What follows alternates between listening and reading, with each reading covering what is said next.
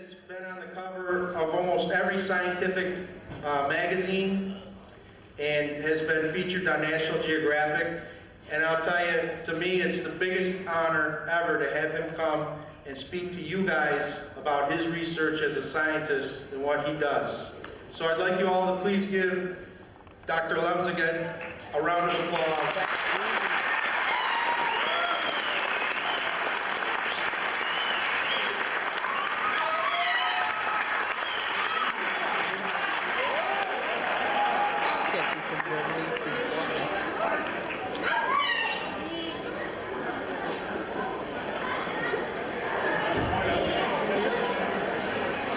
Sir.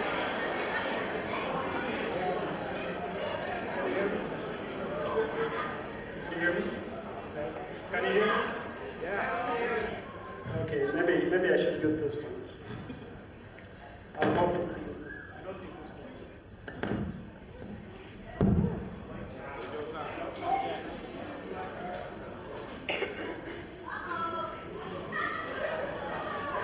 one. Okay, I'll just use this one. I'm very happy to be here and really to see so many people. I'm very grateful to those who organized this event. I traveled all the way from Germany yesterday to share my passion, my research, and my discoveries. And I would love to, of course, interact with you, tell you about what is so interesting about what I do. And of course, if you don't understand things I say, you can interrupt me at any time, at any point. I would like this to be a more interactive discussion than being just a lecture. So please interrupt anytime. Thank you.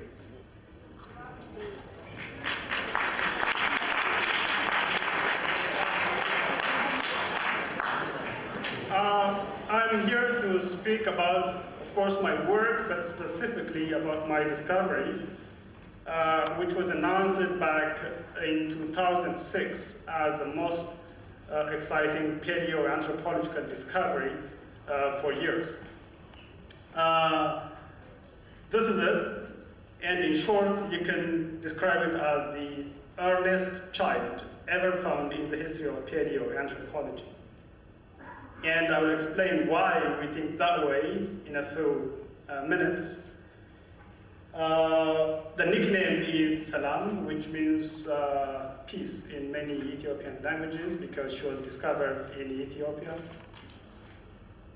But before going to that specific discovery, I think it's important to tell you why I do, or we do with my colleagues, the type of job we do, and what is that really would like to know.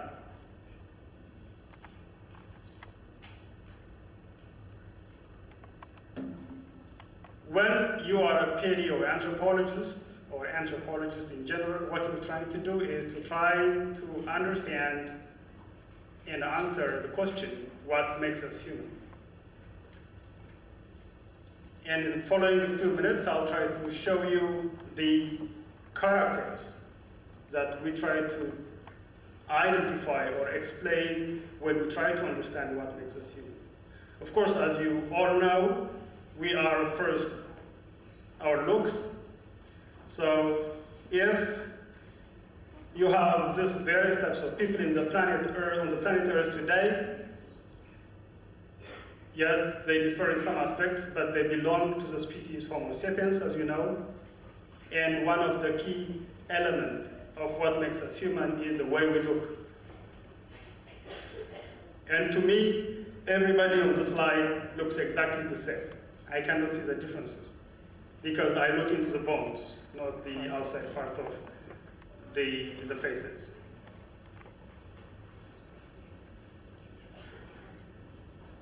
If you went into the body and examined the cells, you see that Homo sapiens, or everybody here in the planet, are characterized by some code, the genes, the DNA. We share, of course, a DNA heritage with many other animals in the planet, but we specifically share an overwhelming amount of DNA material with chimpanzees. When you do the DNA analysis of Homo sapiens and the chimps, you see that over 98% of the same genetic material is shared. And that is the case because we share a common ancestor, sometime around 6 to 7 million years ago. So in addition to the way we look like, our genes are another important attributes when we try to define what makes us human. So even though, of course, we belong to the animal world, we specifically are coded. Of course, the code is the DNA, and that distinguishes us from other animals. But mind you, when I say distinguish us, it's just a fraction of that DNA. Over 98%, for example, is shared with chimpanzees. Another important attribute, when you try to understand what makes us human, of course, in addition to the face, the way we look, in addition to our genes that are inside, are our behaviors. And these behaviors could be intuitive behaviors such as this one. Look at this, the gorilla feeding its baby, and we do it also. But behavior for Homo sapiens, or for us, goes beyond the intuitive behaviors that we know, such as this one. Around 2.6 million years ago, our ancestors invented these stone tools. And as you know, we today have rockets, computers, big amphitheaters, etc. So all these computers, this all scientific advancement that we have today is a simple continuation in time of this invention that was made 2.6 million years ago. And the fact that we have this unique behaviors is also one way of defining us as humans, in addition to the genes and in addition to the way we look like. And as you all know, we are the only species that can speak. No other species has an articulated language. And we can speak, or we have language, because we have a set of anatomical features, the vocal tract, characterized by the shape of the hyoid bone, the larynx, and other parts, cartilages and bones in this region that enable us to speak. But we speak not only because we have this type of morphology, but we have something in our brain also. So language is controlled not only by morphology or anatomy that we have here, but also by what's going on up here.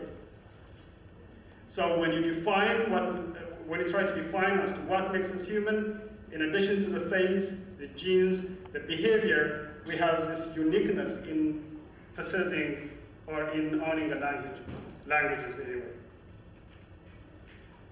And there is something unique to humans, and that is symbolism. And symbolism means that we are interested in how we're perceived from outside. And what you have here might seem nothing, but these are beads, decorative beads that are dated to 75,000 years ago. In other words, sometime around 75,000 years ago, our ancestors, Homo sapiens, were already concerned about how they looked and how they were perceived from outside. In other words, the behavior that I told you at the beginning, the stone tools, the caring for the children, etc., is something. But if one starts to care about he or she is perceived from outside, then it already tells you something complex was starting 75,000 years ago. So in addition to the face, the way you look like, the genes, the behavior, and language, symbolism is one important attribute when you try to define humans. And of course, all that, I told you the brain controls language, the symbolic nature, our behavior, etc. And as you sit down and just hear, a lot is happening inside your brain. Homo sapiens have a very big, very large brain compared to their body size. And the fact that we have this big brain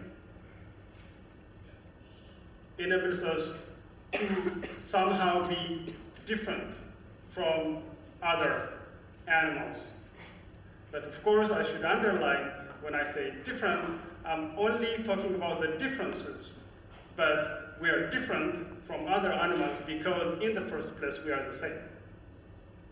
As I told you, when you do the DNA analysis of chimpanzees and humans, only 2% differs, 98% is the same.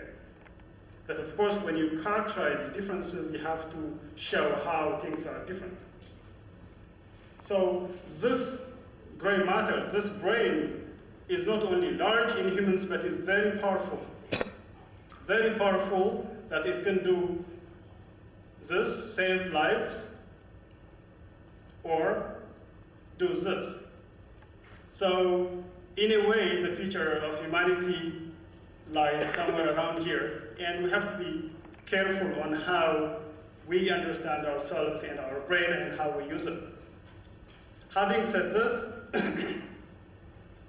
I would like to come to one attribute. In addition to the facial morphology or anatomy you have, the genes, the behavior, the language, the brain, that distinguishes from other primates, we have one important attribute when we try to define what makes us human, and that is the anatomy of our skeleton.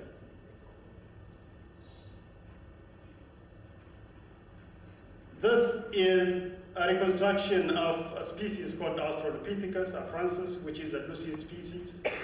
And when you look at the skeleton, when you do detailed analysis, you can very easily tell that these individuals were upright walking species. They were bipedal, like this. They were walking on two legs. And here is an infant human skull. Here is an infant chimpanzee skull. And here is Salam, the discovery that I will be talking about today. And you can clearly see that this individual is closely related to this one. I'll tell you why later. But the fact that we have a unique set of anatomical features or characters is one way to define us as humans. But what is very unique about this type of attribute or evidence is that that is the only attribute that makes it into the fossil record. I told you about language is an important attribute of humanness, but it doesn't fossilize. It doesn't go to the fossil record. The brain, it decays. It doesn't go to the fossil record. The behavior, of course, cannot preserve in the fossil record. So the fact that we have this important attribute, the skeleton, the bones, fossilizing, and then being preserved in the sedimentary context, enables us not only to talk about what makes us human, but also about what made us human, because thanks to these bones, we can travel back in time and see how the different stages of development happened through time. Remember earlier I told you the genes, the DNA is one important attribute that we have, but the thing with the DNA is that it tells you that we diverged from the chimpanzees sometime around 7 million years ago, so it gives you the starting point, and then it gives you the end, that today we are closely related, telling you nothing about here.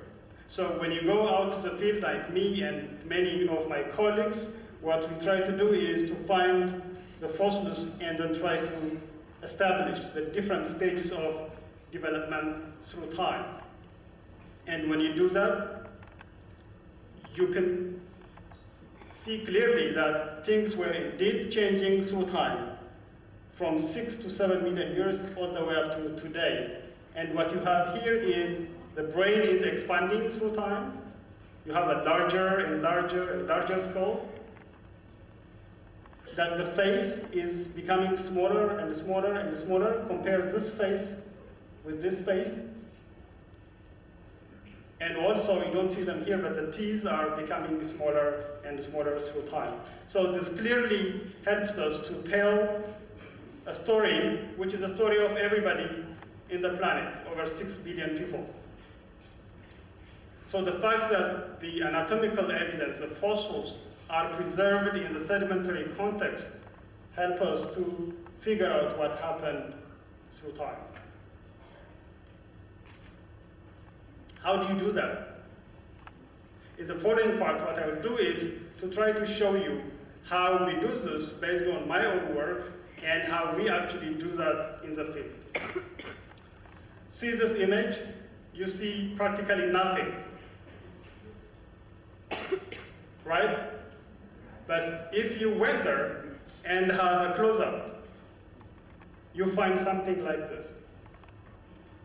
And this, okay, this is an elephant. This is me. This is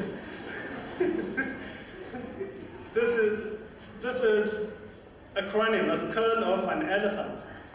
You can see the hole at the base of the skull right here, which is called the foramen magnum. And this actually is the tooth. You can see it here. So even though this place seems nothing, there, when you actually go there, you find something like this. But you don't only find elephants, you find also rhinos, antelopes, monkeys, carnivores, etc. So one would, of course, wonder, how can one find these animals in this region? When you do the geology and date the sediments, you see clearly that the sediments are older than 3 million years ago, and that means that the ancient environmental conditions were very different from what you have here today. Because if you had elephants here, then the environment must have been very different. That's why they were there after all. And when you actually study the many bones that you encounter in these places and try to reconstruct the ancient environment, you end up with something like this, clearly showing you that the area was covered with trees, rivers, lakes, and our ancestors, including the Lucy species, were flourishing in this type of environment. So thanks to the animals that we find there, we can have an idea of what type of environment prevailed during those days or years. So it's in this area that my team discovered Salam, this one, a skeleton. And this skeleton represents the earliest and most complete infant hominin ever found in the history of paleoanthropology, as I told you earlier. It's a skeleton of a 3-year-old girl who lived and died 3.3 million years ago in an area called Dikika, which is in the northeastern part of Ethiopia, and belongs to the species known as Australopithecus afarensis, which is a Lucy species, in other words. Once you've found something, of course, you have to keep searching for more. So that's what we did. And we were screening, sifting, and searching on the hillside. And that took us 4 to 5 years. And you can see people, including myself here, basically crawling all the way from the spot where she was found first, all the way down to 200 meters. And you do this over months and months and months, and for 4 years. And after doing that, we were happy because we continued finding bones that belong to the same individual. Here is the shin bone. Here is part of the shoulder blade. You can see the ribs that are still in contact. This is the lower jaw. You have a complete foot with the metatarsals here. You have a still articulated shin bone and then thigh bone. Basically, after she died, she was buried something in this position, if you wish. Of course, when I say buried, there was no formal burial. This is over 3 million years ago. So the river would have taken her away and put her in the sedimentary deposits. So when I say buried, it means sedimented.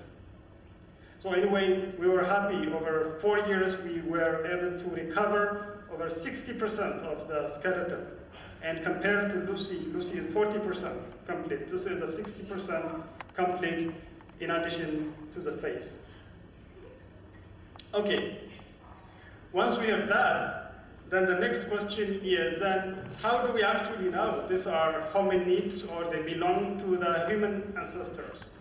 Okay, first of all, forget this.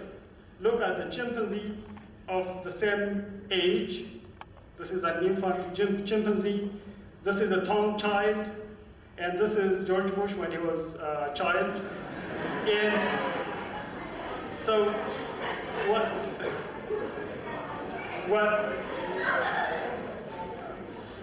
okay. So I just chose it because I didn't have any other picture. So anyway. So what you do is basically you compare humans, other known fossils, and chimpanzees, and you clearly see that you have a forehead here, and the child has a forehead also, and this individual has a forehead, and this is missing in apes.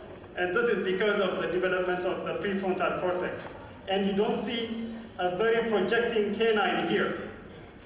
Okay? You don't have it here, but you have it here. So we can tell they belong to the human family tree very easily based on the anatomy of the bones.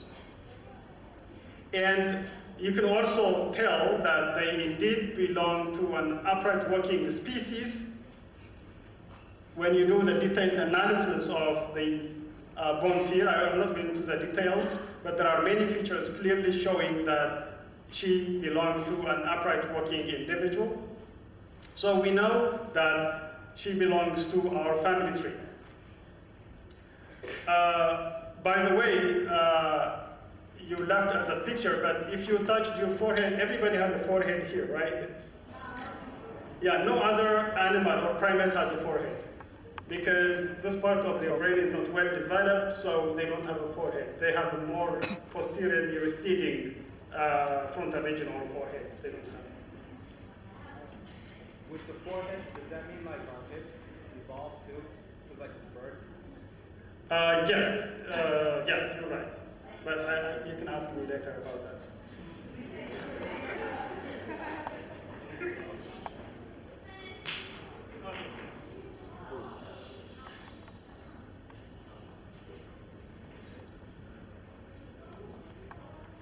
So anyway, so if we know that she belongs then to the human family tree, how do we know whether she was a girl or a boy? That's an interesting question, I think, right? We know because, you know, in gorillas or chimpanzees or other primates, there is something called sexual dimorphism. It simply means that males are larger than the females, and males have larger canine toes than the females. And what we did was that we went deep into the mouse with the CT scanning technology here, because what you have here are the baby teeth, but inside here you have the still growing adult teeth. So when we measured this teeth, which is a canine tooth, it was clear that it was a very small canine. And we know in the Lucy species, males had larger canine teeth compared to the females, so she was a girl. And to know how old she was when she died, I will ask you a question first. If you went out to the street now and grabbed a 6-year-old or boy or girl, how many teeth do you think she or he will have in her mouth or his mouth?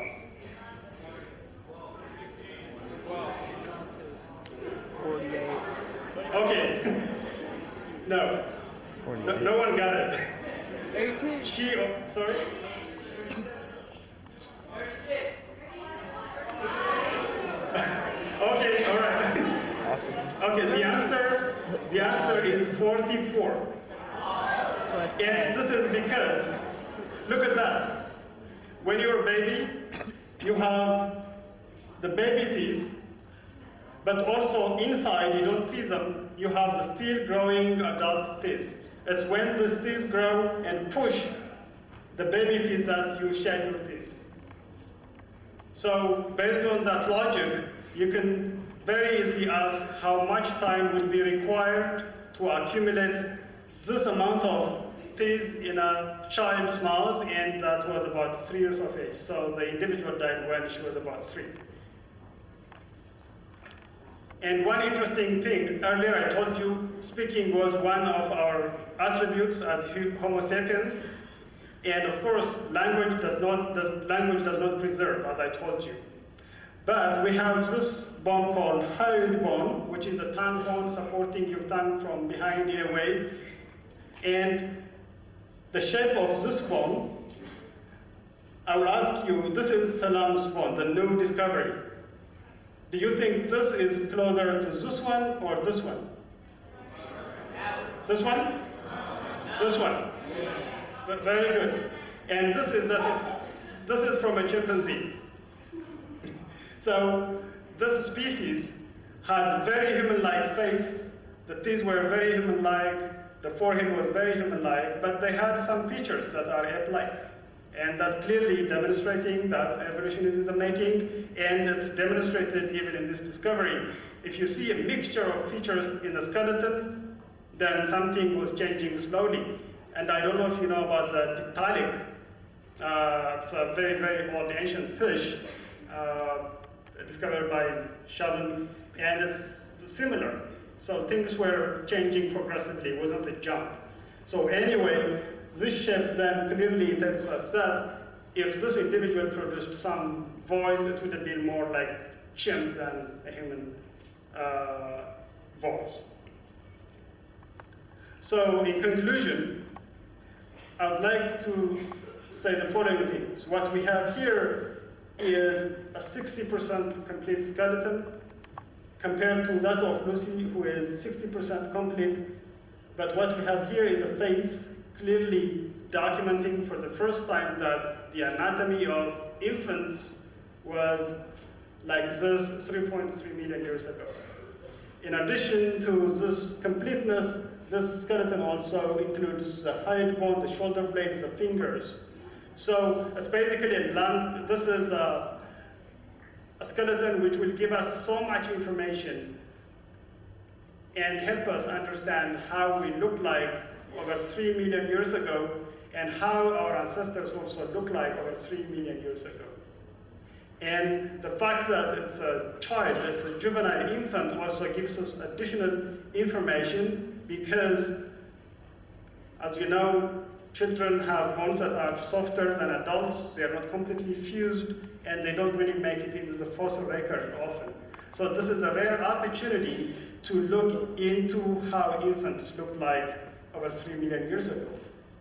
And in addition to being very important to paleoanthropology, this discovery is also symbolically important to the whole humanity because specimens like this clearly show that we, all Homo sapiens on the planet Earth today, maybe we look different facially, but we are all united by our ancestors and we belong to the same origin and the same species today, and we share a very common ancestry all the way up to 6 to 7 million years ago. And with that, I'd like to thank everybody. So if you have any questions, I would be happy to. Thank you.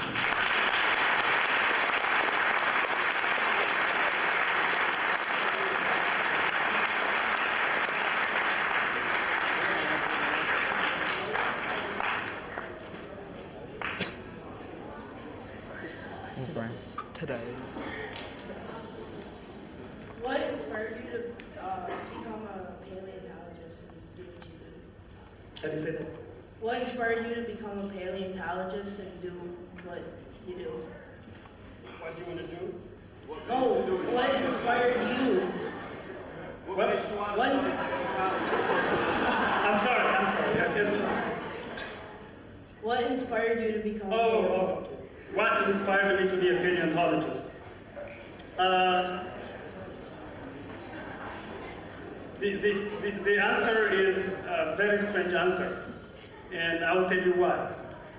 A building inspired me. A building. I grew up in Africa, so we are not as lucky as you guys. We don't have prominent scientists come to talk to us like you guys have the opportunity today. So I didn't know much about paleoanthropology when I was maybe your age. But after I finished college, I did geology. I was assigned at the National Museum of Ethiopia, and my office was full of bones that came from the Lucy site. So I was spending hours and hours and hours just sitting there. So the building and the fossils that were in that room inspired me to be a paleontologist. So I was not a single person, but it's the fossils themselves that inspired me to be a paleontologist. Thank you for your question.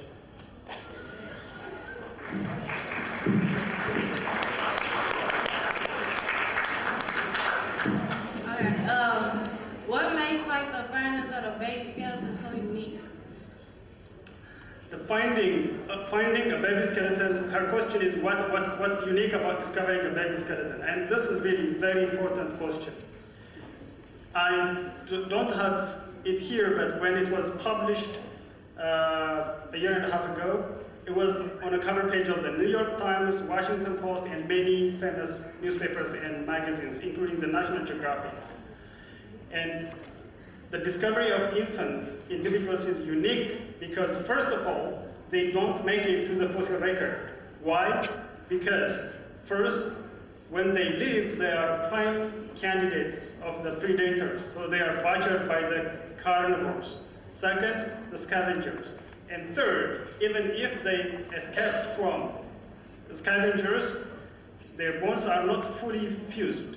They are very fragile, so they break very easily. So it's a combination of this that they don't make it to the fossil record. So once you have them, however, not only do they tell you about the infants, but they tell you a lot about the adults also. Because as you see, this individual has 44 teeth in its mouth. An adult would have 32. But the fact that you have both baby teeth and adult teeth in the same mouth captures a unique moment in the individual's life history, but also the species to which she belongs, Australopithecus afarensis. So that's why babies are unique in the fossil record. Thank you for asking the question.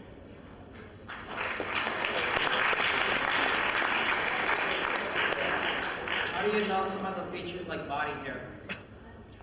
Body hair.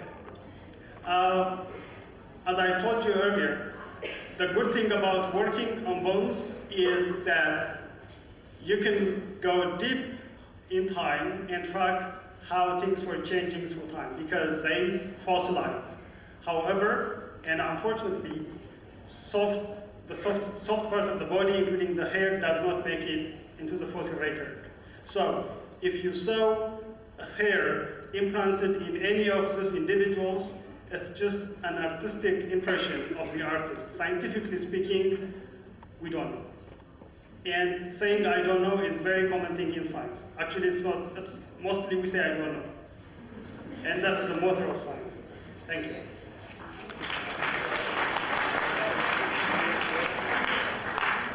How do you know it's 3.3 million years old?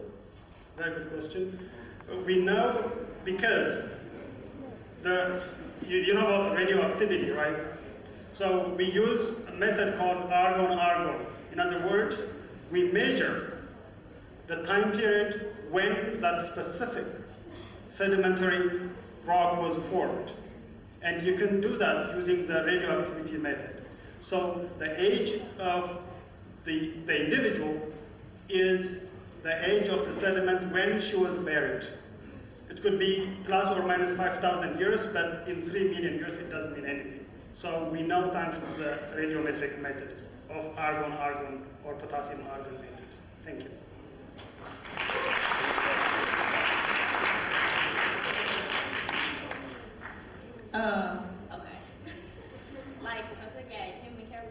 closer. You can make it. Okay. Specific human characteristics and animal characteristics, like how long is the gestational period? Like how long will they be pregnant for? Very good question, but still we don't have the answer. There are some works showing that it might have been shorter than in humans, but that is an inferential conclusion. We infer from the fact that in humans it's slightly longer because we have this care, we have all this technology, we have the family, everything, but it would have been a bit shorter in this ancient species. But the answer, the scientific answer would be I don't know, but it would have been shorter. I don't know exactly how much or how many months. But it's a very good question.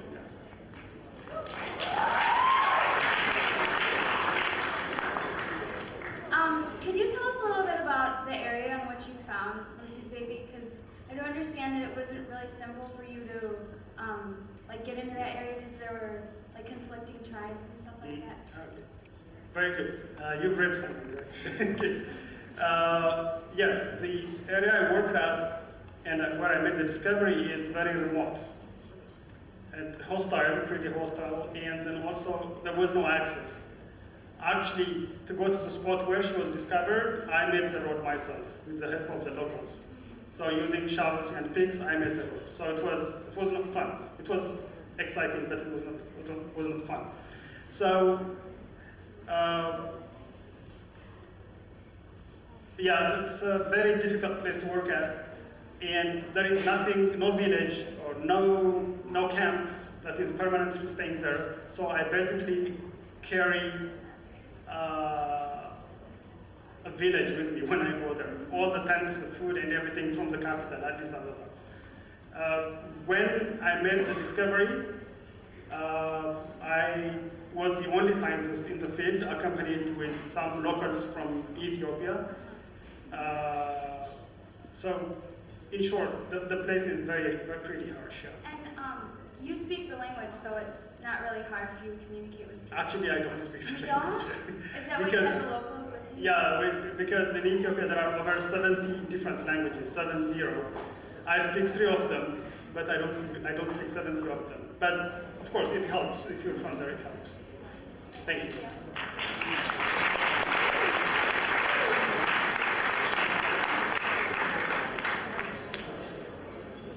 In the past, we have seen that there's been a lot of species, a lot of the species have gone extinct. How do we know that Lucy is just not another species that just has similar traits to humans and apes?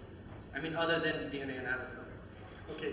Well, first of all, we cannot do the DNA analysis on this species because as of today, the DNA analysis can take you only up to 50,000 years. Because the DNA is a soft organic material, as you know it from your biology classes. It does not preserve, it does not make it to the fossil record. So DNA is out of question here, we cannot use it. But when we try to understand whether the Lucy species was indeed our ancestor or just a side branch, we have various methods, including what is called cladistics, whereby you analyze many of the features and try to relate them, whether they indeed link us with the genus Homo, or like the robust species called Paranthropus species, they are just side branched. So we have methods, including the cladistic analysis, to show that the Lucy species indeed was a link to the genus Homo. So we're relying on the traits they have, right? The traits on the bones. But there's been a lot of species in the past that have similar traits like that. Yes, but when you try to do the link between 2 species, what you do is you deal with what are called derived features that connect you. For example, a fish could be a cousin because we share a common ancestor millions and millions of years ago. An amphibian is the same, a mammal is the same, a chimpanzee is the same.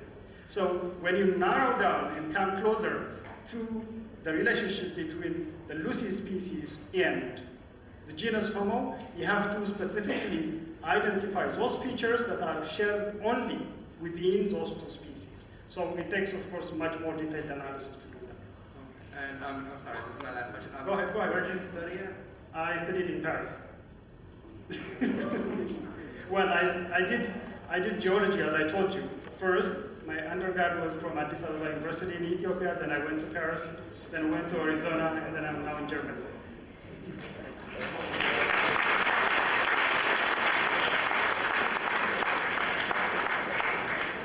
Yes.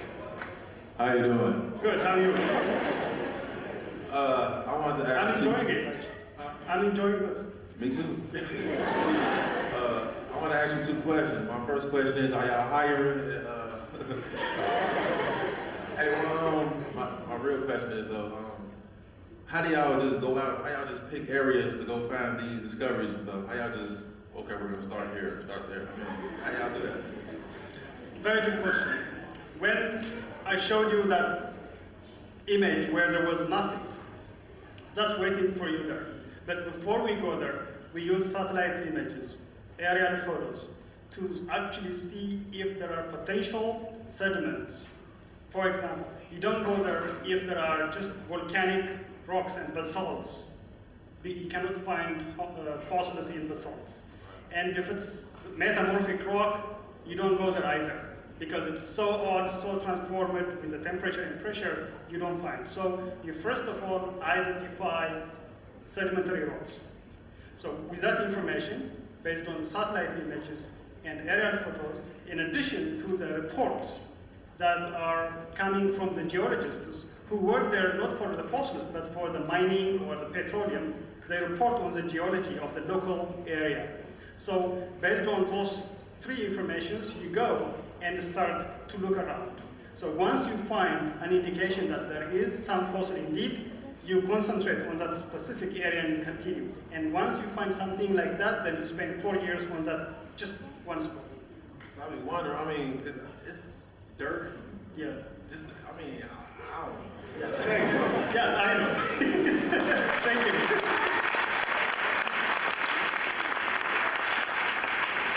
All right, well, thank you very much. We give a round of applause.